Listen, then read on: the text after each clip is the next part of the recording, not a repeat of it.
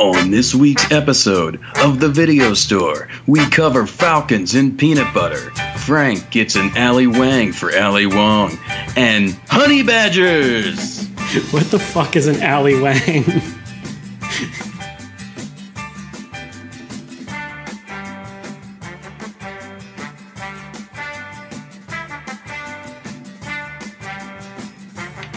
Hey, hello.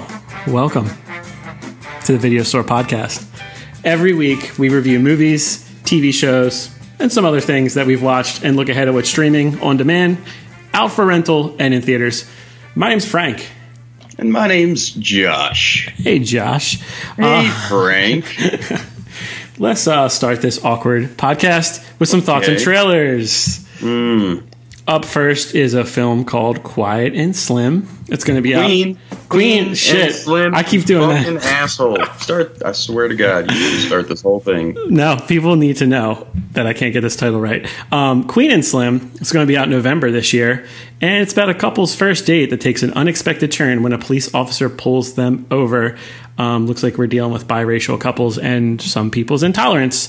It's got Chloe Sevigny, who's, I guess coming back. It's good to see her back, for me anyway, after her role in Dead Don't Die and now this. And also Daniel Kaluuya, who's an actor that piques my interest. Like, whenever he's in something. He's awesome. Yeah, he's almost on the list of, like, I'll watch things just because he's in it. But he hasn't really gotten a lot of starring roles since Get Out. He's just been killing it in supporting roles. What are you talking? Well, yeah, it's true. He's I would agree on that front, but he's really good complimentary person for a lot of these other strong movies like Widows and things like that. So yeah. Also, always good to see Bokeem Woodbine. I don't know if you're a fan, but I am. I don't know that name. Okay, he's like a early '90s character actor.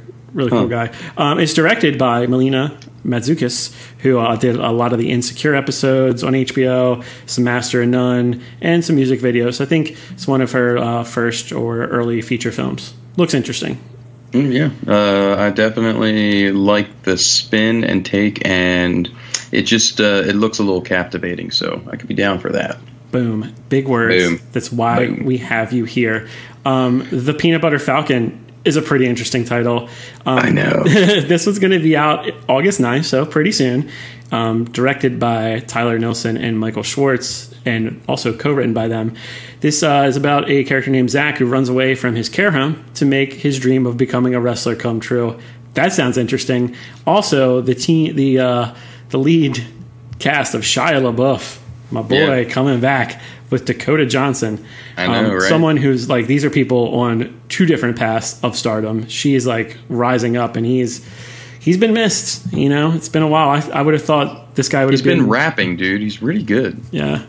Dude, there's a point where I thought Shia LaBeouf was going to be like that generation. Phoenix? No, not like Tom Hanks, dude. Like, he was getting all those roles. Yeah. Really? For sure. After Transformers and like, what was that Rear Window ripoff he did?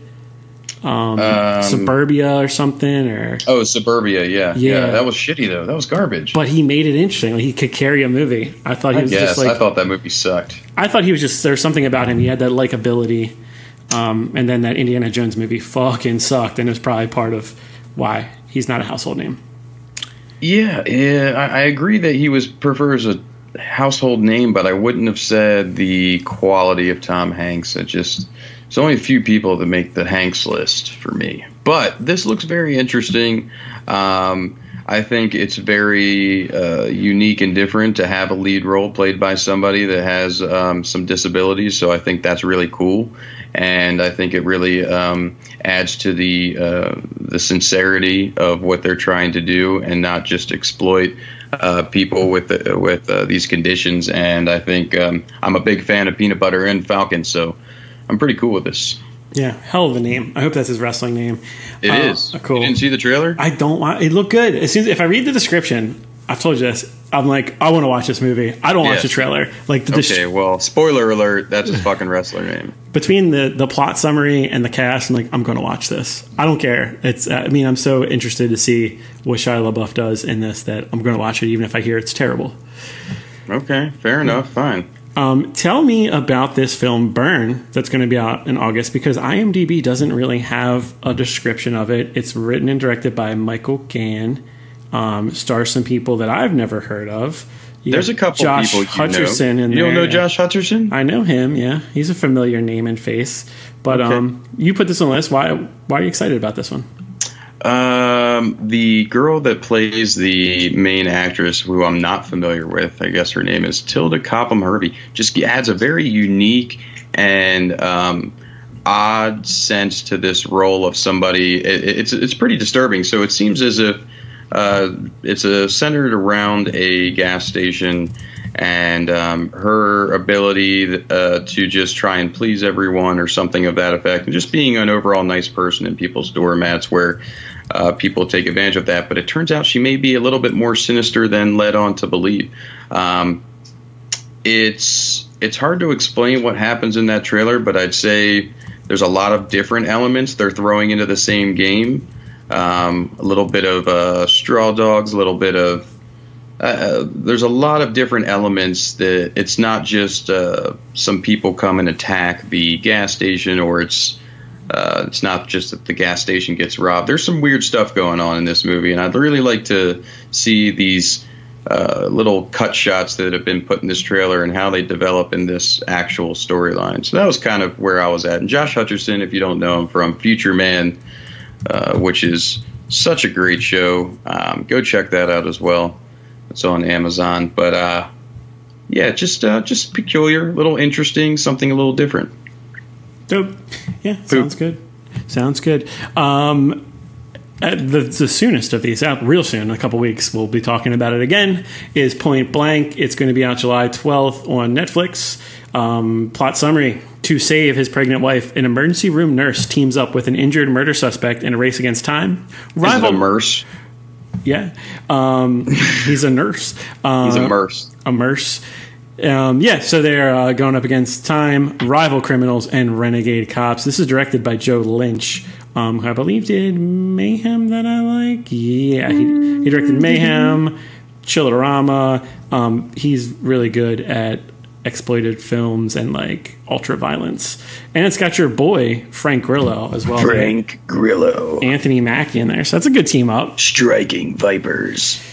I assume you're probably going to watch this, the week it debuts, if not sooner. I will watch it. Mm-hmm. I am a Grillo man. I like to use my Grillo pads to clean things. Snap. Yeah. Seems interesting, and I would like to see what Anthony Mackie does after fucking dudes in video games. Spoiler. Yeah, I like that episode. I only watched that one episode so far of Black Mirror, but I thought it was really good. They're all three of them were decent. I mean, they're decent. I would definitely go watch the other two. Dope. All right, that's it for thoughts and trailers. Let's smoothly transition to what we watched. Ruin smoothness. Do it, Josh. Ruin it. You did it. The first part of this is going to be like a nice Ali Wong block of things. So last week I talked about Always Be My Maybe. I thought it was a pretty good romantic comedy. And, I really enjoyed the chemistry between Randall Park and Ali Wong, who's someone I've heard of, but really unfamiliar with her work. So I back-to-back, a couple days ago, watched her two Netflix specials, Hard Knock Wife, which is the newer one, and Baby Cobra, which was her debut. And they're really fucking good. I like her a lot. Like, definitely have like a crush on Ali Wong. I think she's hysterical. And just like her facial expressions, like the takeaway from these stand-up specials was that they could have even used her more in that movie. Like, she could be like a romantic comedy star. Did they toned her down in a sense? Yeah, they kind of just gave her a generic role. Like, they didn't play to her strengths, because like her storytelling and her facial expressions and different voices and mannerisms is top notch.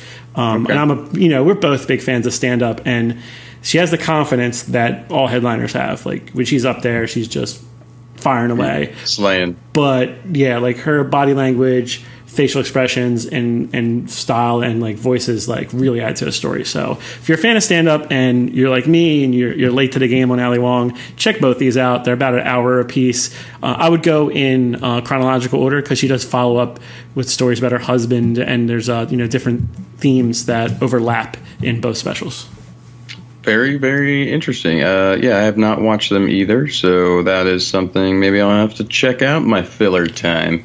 And as you gave a review of Always Be My Maybe and with Keanu Reeves and all that, I was like, I need to see that. So I did watch it, and the movie was pleasantly surprising in a better sense of just giving a shit about their characters and providing a decent story well enough for Randall and Allie to just kind of make this movie enjoyable. So Keanu Reeves was great, and I didn't realize at first that he was playing himself. Well, and I'm saying when you talked about it, I did not realize that he was playing himself. So when he turned out to be doing that, I was just like, that's fucking great.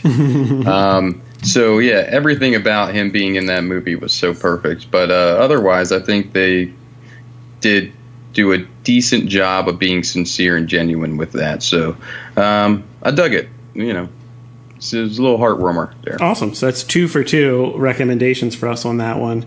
So if you're looking for like a light watch, Always Be My Maybe. Good stuff. Yeah. Yeah. Good stuff. Told my mom about it. Oh yeah. I was like, Mom, you would like this. I can't wait to see. I want to hear what she thought of it for sure. Yeah, we'll have to get her in third party as in like special guest review of fucking that movie. Yeah. So weird week for me. I have a lot of rewatches and some interesting things. I watched a Honey Badger documentary. It was a case where Honey Badger. We didn't want to watch a whole movie, but there was a 55-minute Honey Badgers Masters of Mayhem on Amazon Prime.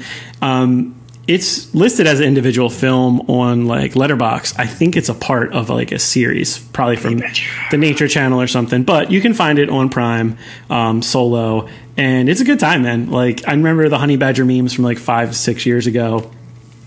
And I think documentaries like this inspired that. Yeah, it just follows a couple in the wild. There's a guy who stalks them. He's obsessed with honey badgers. And then another gentleman who has a sanctuary with a bunch of different animals. And he just tries to go through all these ways to keep, because he rescues animals, rehabilitates them, then lets them out in the wild. And you could make a movie based on the antics of this one honey badger who's a fucking escape artist. And not only does he escape, he goes into they did, Frank. He goes into this guy's house and tries to kill him every time.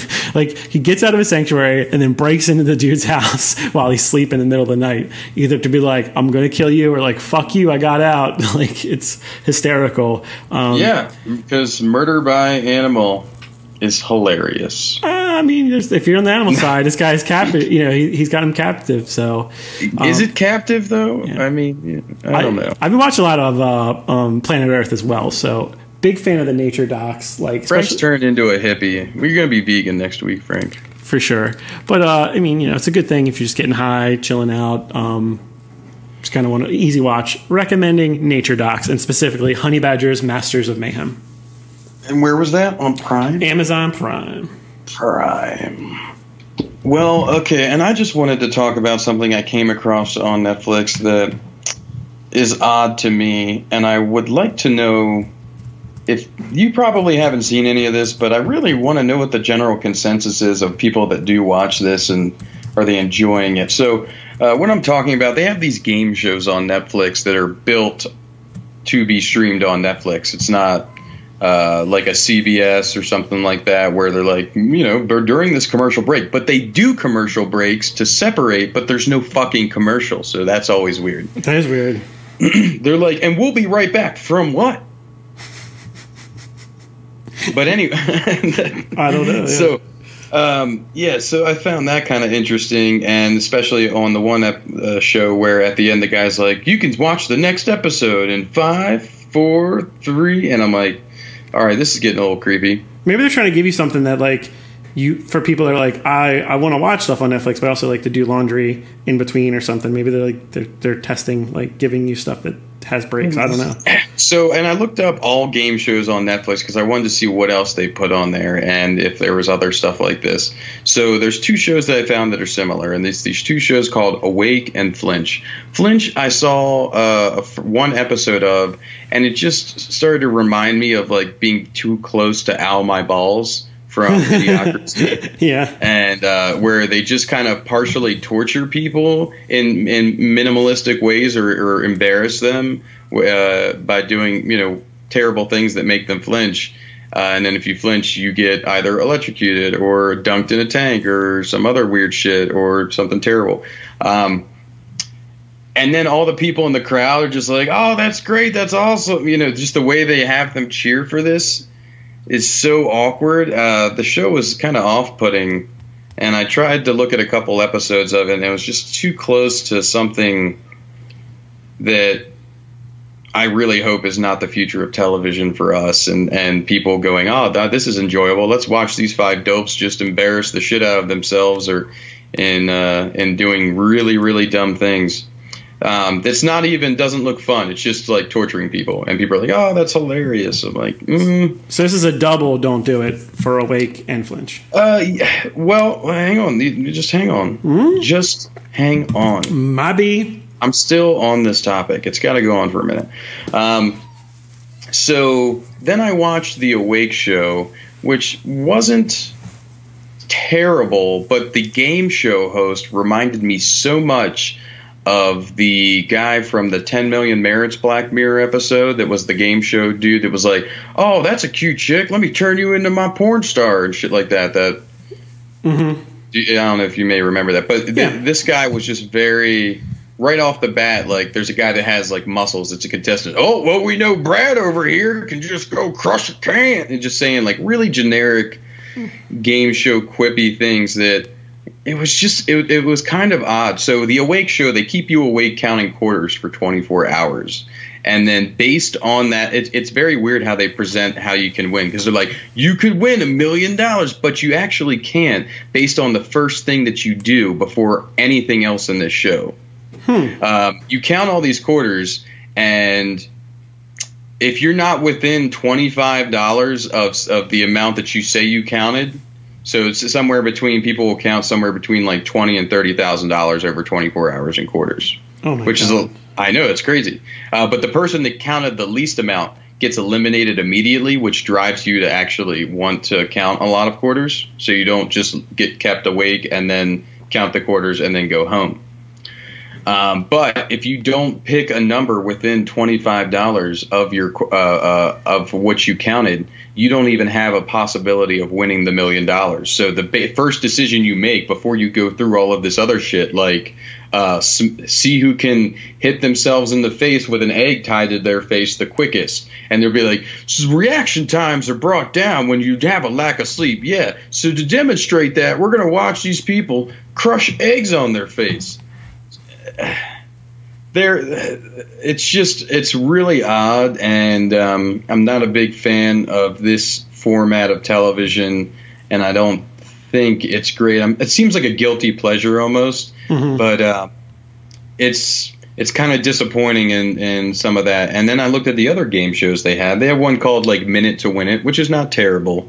It's, you know, a bunch of silly tasks that you have to do in a minute, and then, you know, you move up the ladder or whatever shit. So I would prefer more of the fun game show to continue, and if we could get further away from torturing people and finding that entertaining or embarrassing, you know, just really stuff that seems really low bar.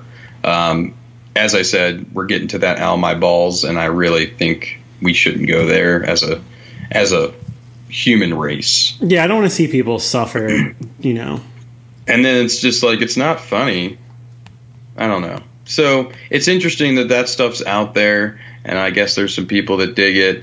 I would say between the two, if you're going to watch some weird-ass game show, Awake is not that terrible, but that game show host, dude, he's some kind of fucking, you got to watch the first one just to see like how this dude acts as a person. There's also a show out there on Netflix, game show with fucking Donald Faison. Interesting. Yeah, sure. Called exactly. That show's weird with their prizes. It's called like Win Sanity.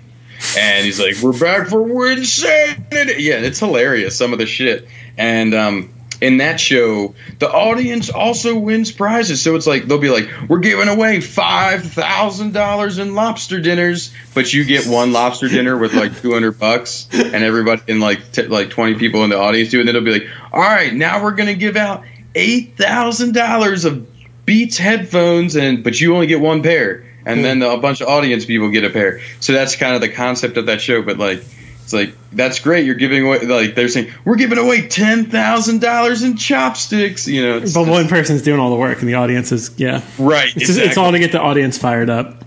Pretty much. So another weird show. We're back, and you can win Santa. You know, it's just some weird shit. But you should definitely watch one episode of each just to be like, wow, that exists. Yeah, like a little sampler, an appetizer of what they have. Interesting. As always, you can just get high and watch Jeopardy on Netflix. Yeah. Way more informative and knowledgeable, but I just wanted to know where the world was going in the format of game shows. So hit Josh up. Yeah, we'll try to interact on that one.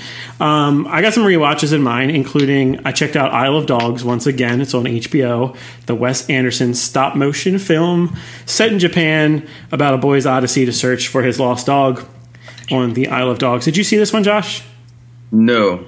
Really good, really just all the things that make Wes Anderson movies great, the dry humor, the details, the collection of amazing actors. You have dogs voiced by, Bryan Cranston, Ed Norton, Jeff Goldblum, Bill Murray, amongst others. Just a really nice movie. And if you love dogs, which I hope most of our audience does, you'll really dig this movie. It's just a sweet story. And one of my favorites from 2018. That's on HBO, and it's an employee pick. So I didn't see Child's Play, but I have a replacement for that. Did you see Child's Play? I did. Okay, go ahead. Why I was unsure what has happened. Tell me if I should see it, because I missed it and watched something on Netflix instead. Oh, well, are you ready? Yeah. I'm building it. Yeah, go for it. Are you sure you're ready? Yes, please. Okay, I'm going to give it to you. It was pretty good, Frank. Not worth the build-up. I would say I am happy that they chose a different direction than the original movie, which I didn't know. Mm-hmm. I didn't realize that they weren't going to go with the serial murderer soul spirit inside the body of a plaything.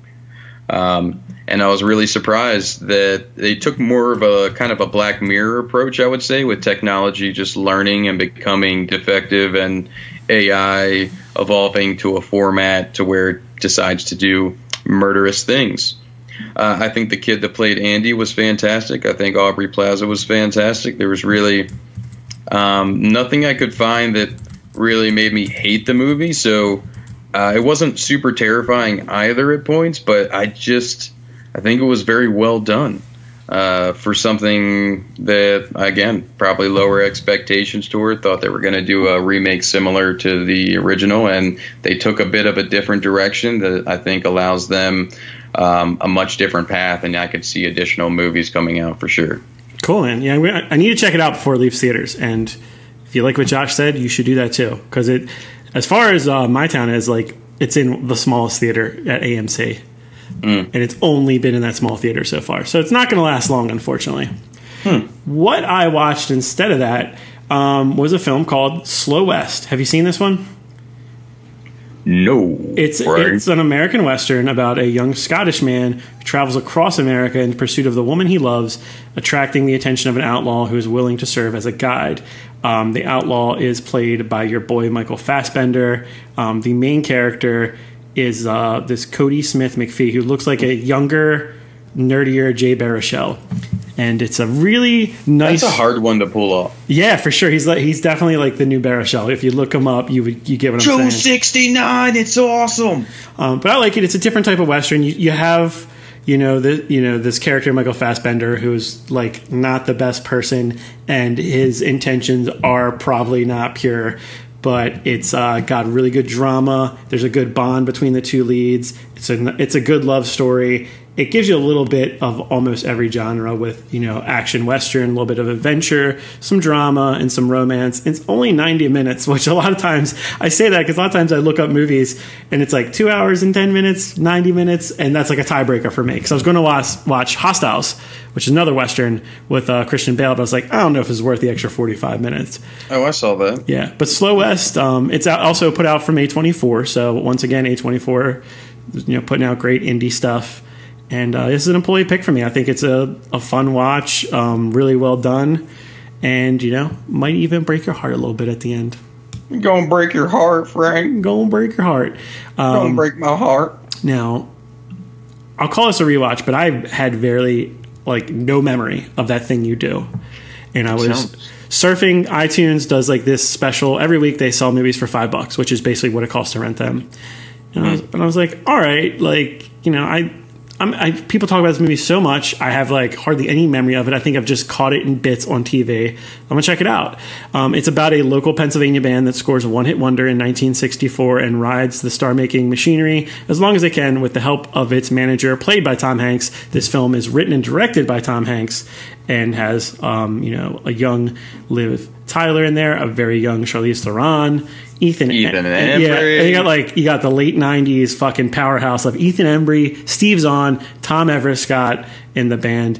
Also Giovanni Ribisi is in there for a little bit. I do love the Bishi, and I wish he would get... What happened? I feel like he was destined for greater things, and... He's got that show, though. He's got a show. I know, but I heard that show sucks. It does suck. Or whatever. Yeah, it does suck. Sneaky Pete. I think you're the one to tell me that. Yeah, it sucks. I hate that. It's disappointing because he's such a good fucking actor that he can carry some really incredible roles, and he's just doing this dumb TV shit that it seems like it's phoned in probably. Sidebar, watch Boiler Room. If you guys haven't watched Boiler Room, I mean, it's Vin Diesel, Giovanni Ribisi coming up in their own and like two breakout roles for them. But back to That Thing You Do. It's a really great story of this band and just like the difficulties of being a band and being young and dealing with success and being on the road. And all the pitfalls of that, and it's really well acted. I'm surprised, because the star in this is Tom Everett Scott, and it's like, where did that dude go? I know, where did he go? Yeah, because he was in that sequel. Wasn't he in the sequel? American Werewolf of Paris. Yeah, that was like I thought that was like his big follow up. Yeah, because that's what I remember him from. Absolutely. So and then he was also Dead Man on Campus. Dead Man on Campus with fucking that other guy from that was the bodybuilder in Night at the Roxbury. Yeah. And that's who played the asshole, I think, that they were trying to murder the whole time, right? Yeah, and that was kind of like his moment, because this was in 96 and those were in 97, and then not much since then. But man, Dead Man on Campus, that was a good watch. I got to go back and watch that one. I like what we're doing, that we're recommending movies in and around the stuff we're talking about. But yeah, That Thing You Do, really good date movie. Just it hits all the notes. I mean, Tom Hanks has been starring in these types of movies for decades at this point, so he knows how to make them, and it's got all the charm and fun of a typical Tom Hanks movie. Except for shit like Philadelphia. So it's a recommendation. Moving on. Tell us about this film Feedback that you have the opportunity to watch and we may get to see in the near future. So the storyline is about a radio star that lives the worst night of his life when stalkers assault the radio station where he's working. I kind of feel like in an alternate world, if this guy was less educated, this could have been like what happens to Alex Jones, I hope. Okay. So he's kind of a political radio analyst, truth speaker of sorts. Gotcha. And at one point, people get into the radio station and do some pretty sadistic things, kind of force him into some confusing situations where it's not just, hey, we're here and we want to do bad shit. It's, hey, we're here and we actually have a detailed oriented plan of why we're here and what we're trying to accomplish. So there's some underlying secrets, a couple of twists and turns and things like that. The star is a guy you may remember, Eddie Marzan, from End of the World, the Simon Pegg movie. Yeah. Or he's World's been in End, yeah. World's End, that's what it was. Yeah, my bad. That's End of the World's fucking the Seth Rogen one. But yeah, he's been around for quite a while, and he was really what piqued my interest. And then also it has Paul Anderson, which if you don't remember him from Peaky Blinders, he's fantastic, and I'd like to see him in pretty much another interesting role. So as these two people are kind of forced to maintain their radio, their live broadcast, and discuss things and secrets from their past, basically, that are revealing as the story develops and pushes further towards its free-for-all climax of craziness. There's some good violence and brutality, and I think that was quite interesting. And the character twists and turns of ye so innocent, yet thou so murderous. I'm just using words. I like it. That kind of stuff was very interesting. So a decent filler watch, better than that fucking movie, The Basement, that I saw. But along that same timeline of a horror thriller with some brutality, kind of reminded me a little bit of like the first Purge. Okay. A little bit. But a little bit. So is this a take it or leave it? I would say take it or leave it, but it's okay to take it. Okay, it always is. Cool. Finally, on this segment, the last thing that one of us watched. I don't know how this film snuck by me. Carnage came out in 2011. It's adapted from a play about two pairs of parents hold a cordial meeting after their sons are involved in a fight. And as the time progresses, increasingly childish behavior throws the discussion into chaos. And yeah, it's really hard to talk about the movie besides the description, because that's what it is. Like, it's two sets of parents inside of a house having this conversation, trying to be polite, but slowly their real personalities come out after some drinks and just some stress and trauma. The couples, one is played by Jodie Foster and John C. Reilly. So that's cool. And then Kate Winslet and Christoph Waltz are the other couple. So if you're going to have this very isolated, stagey type movie, you got to fill it with some great actors. And I mean, that four is pretty fucking powerhouse, dude. I agree. I feel like I saw a trailer for this and then never watched it either. Yeah, it's crazy because like I love all these people, and it's a great job of getting them together and some great chemistry between them. It's another short watch. It's only an hour and 20 minutes, so they don't try to make more out of it than it needs to be. And it is very dark comedy with a little bit of drama. So if that's your style, it's an employee pick for me, just because you get these four actors together is an achievement in itself, and the script does not disappoint. It's very entertaining. And I think this would be funny because if you know when you're flipping through movies at like back in the day at a video store, and then you see the side of the title and you're like Carnage, you're like, oh, and you're looking for like a movie that's fucked up, and you pull that and you're just like, oh yeah, I'll totally watch Carnage, and then it's not what you think. It's a good misleading middle-aged white people complaining to each other. Yeah, right. Like, yeah, this is some serious carnage right here. Yeah, but he woke up with a headache. I really dug it, man. I think it's I got you. It's a good one, and that one's on Amazon Prime. Carnage, John C. Reilly, Kate Winslet. Yeah. On to the final segment of the show, WTW, aka What to Watch This Week. And since we've been behind, this is a catch-up week. This is everything that we catch up and mustard. Yeah, for the second half of June. So next episode we'll be bringing July What to Watch This Week to your fucking door. To your fucking door, to your ears. Over on Netflix. Your doors. We'll start with Netflix because that's the one most people have. We have a film called Beats. It's about a young, talented guy who suffers from the loss of his sister. He meets a disoriented manager who's trying to get back on track in his musical career. You done? You done? No, I was just going to do it the whole time. Anthony Anderson is involved in this, and some young actors that I'm not super familiar with, but I thought it was interesting enough plot. And it is a Netflix exclusive original movie, so I like to highlight those. Also on the Netflix is a documentary called The Edge of Democracy. The Edge of Democracy. Political documentary and personal memoir collide in this exploration into the complex truth behind the unraveling of two Brazilian presidencies. So my guess is you'll see some fucked up shit. Some fucked up shit, but also some similarities between what's going on in Brazil and in our country, the United States. Also, both of our presidents are brown. They're something. What? There's also a bunch of Neon Genesis stuff. I don't know if you're familiar with the anime. I've always heard things about it, but the series and all their movies have come to Netflix. And it's exciting because it's one of those things people have warned me, like, I don't know, man, this one's a little too much. I don't know if you'll dig it. It's too anime. The guy has a robot bunny that fucking attacks people and murders and eats them and then turns them into fertilizer. I don't know if you're kidding or if that's really what this is about. I have no idea, but that sounds good, right? Yeah. So whenever people warn me, like, "Ooh, I don't know if you'll be able to take this. It might be too much of stomach." I'm like, "All right, I need to fucking see this." So, dude, her vagina opens up into a Megatron and attacks the world's sun. What? Yep. Finally, on the Netflix is probably the biggest debut of the entire month. Yes. What a good choice. Yes. Spider-Man Into the Spiderverse. One of the best. One of the best animated movies and action movie. Like, it's honestly, it's hard to fault it, my friend. Mm-hmm.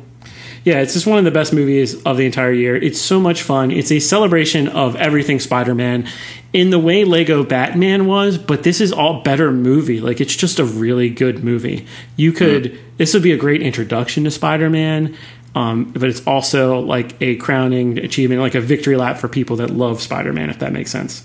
Yeah, no, I think that's a good way to put it, that if you don't know anything about Spider-Man, you can still totally enjoy this movie.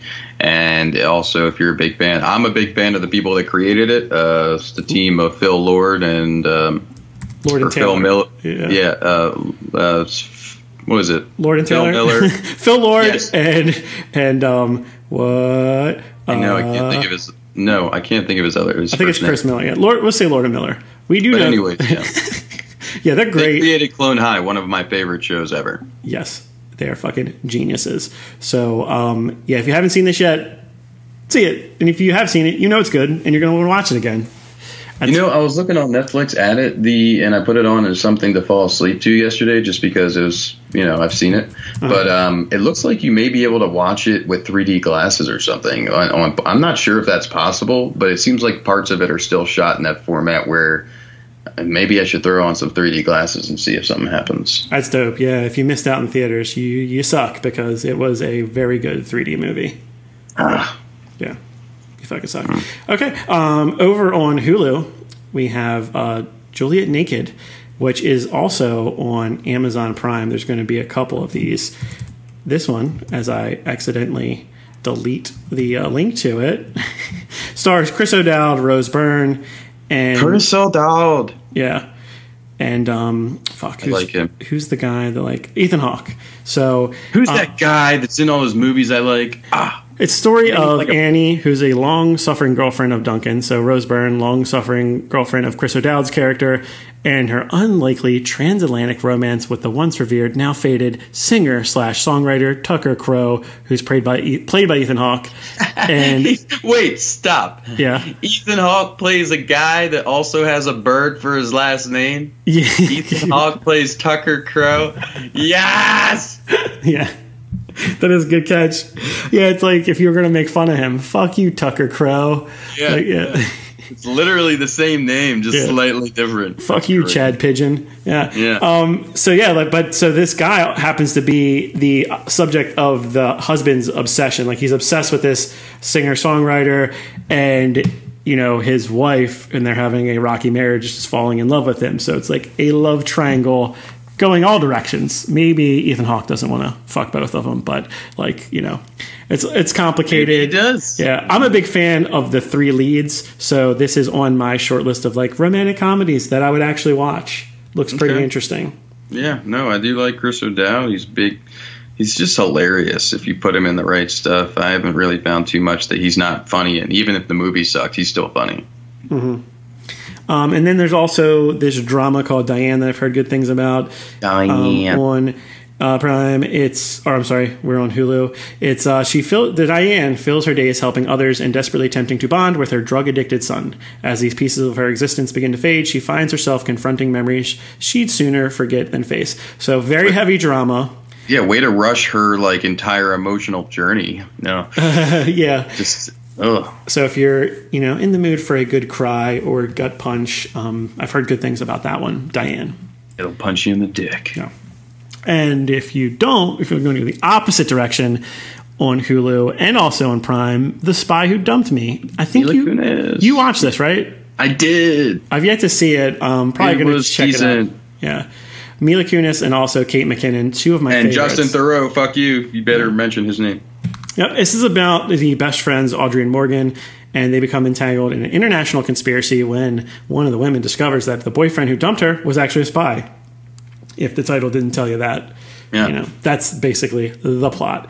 Yeah, no, this isn't for people that get 7 levels of Inception on. It's just a fun watch with some really funny people. Yep. If you want to just kind of turn your brain off and have fun and watch two great actresses, I would recommend that one.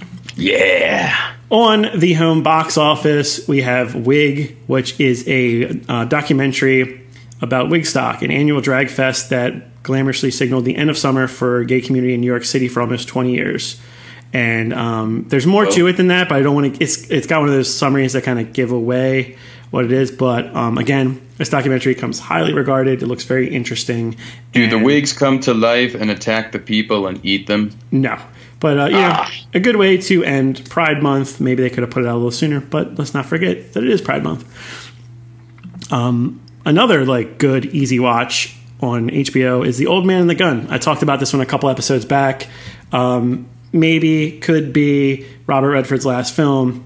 He plays the title character. They've been saying that for years. Yeah. Based on a true story of this character, Forrest Tucker, and his escape from the San Quentin prison at the age of 70, and then a string of heists that followed that. It's kind of a catch me if you can with, you know, an older guy. He's really good in it. Casey Affleck actually plays a character that's not like terminally fucking depressed and dark. He plays like a normal human being for once. And Sissy Spacek, Danny Glover are also really good in it. So nothing great, but again, if you're looking for something, you know, light, feel good movie, that's what this is. I do want to watch that. And yeah, Casey Affleck either plays like super depressed people or like detectives that won't take no shit. He's a detective, but he's kind of like just a regular guy. No shit. Yeah, he's just a regular guy. Mm-hmm. And then finally on HBO, we have Robin Hood, the 2018 version. I heard this is in the so bad it's good pantheon. Like think Venom, think Gotti. So I'm still interested in seeing this. You got your boy Taron Egerton, Jamie Foxx is in this. It's a over the top action version of Robin Hood. Yeah, it was. Yeah, it's a popcorn flick. I'll tell you that. Definitely doesn't do any justice to the Robin Hood story. They could have just said like medieval thoughtful guy gives back to people. Yeah, but Robin Hood. That's the thing. Robin Hood is public domain, so anyone can make a Robin Hood movie. And yeah, it seems like they are. Yeah, pretty much. That's I guess anyone can make a Don Quixote movie too, right? There's a couple of them. I think even like King Kong and Godzilla, you can do that as well. I can make a Godzilla movie? Let's do it, man. What you doing next weekend? Hey. That's what I'm doing. You're hired. You're fucking hired. In theaters, this last weekend of June is... I'm so confused by this series. Annabelle Comes Home. Tell Annabelle to stay the fuck home and don't go to the theater anymore because we're over your fucking series. This is related to Insidious, right? I feel like... no, Conjuring. No, the Conjuring one. Yeah, God. I went and I saw the Conjuring. The only reason I saw it is because Hands came out and clapped. And I was literally the one scene. I was like, I want to see what happens for that. And then when I rewatched that scene, it turns out those are man hands. And they're not even the hands of like what it's supposed to be, like the dead little girl or some shit. They're like giant man hands. And I was like, that's weird. Dude, I just looked up the Conjuring universe, right? So there's the Annabelle series. There's a couple of those. There's The Nun. There's The Curse of La Llorona, which also came out this year. Well, which was stupid too.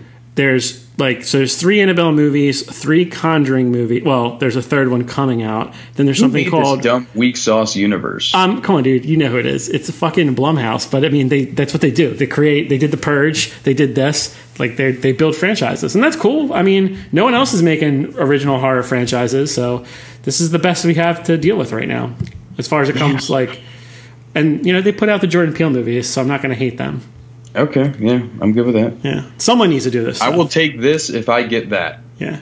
Also in theaters is Yesterday. That's the Danny Boyle movie about a young man who is the only one to remember the Beatles song, so he starts to perform as if they were his.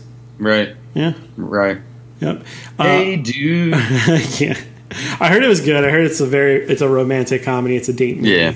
Yeah. I didn't fill out my speed round, and neither did you, so we'll save that for next week. Oh, we could just do a random one where I just shout random movie titles, and then you tell me what you think of I'm what good. they're about. I'm good. I woke up early today, man. I'm like in a tired haze all day. I got up at 7 for some reason, so it's a late afternoon for me. It feels later than it is. But yeah, man. Anything you think you're going to watch, you can tell people to look forward to next week. Well, the two of you that are still listening at this point. Yeah, thank you. How's it going, guys? Hey, how are you? What are you up to? What are you doing? No, nothing in particular. There's some stuff that is coming out soon that I'm looking forward to as far as the series The Boys. I'm so bad at scheduling out what I'm watching. I'm so impulsive. That's okay. There's nothing wrong with that, dude.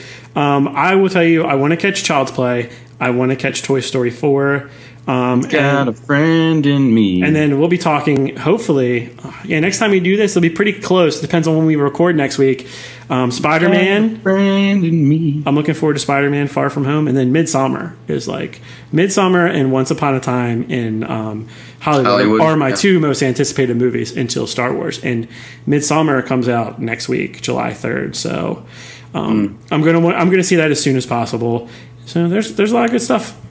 It's all happening. It's all happening. We're in the middle. Things are happening. We're in the beginning of the summer, but we're in the middle of the summer movies because they always start early. Ready and finger snaps. Thanks for listening, especially if you got this far, and we will talk to you next week. Blue.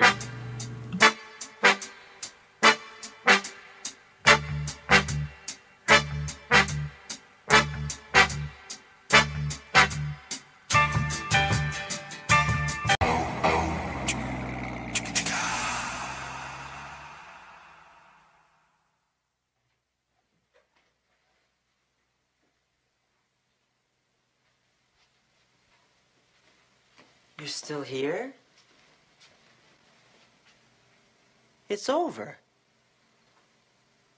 Go home. Go.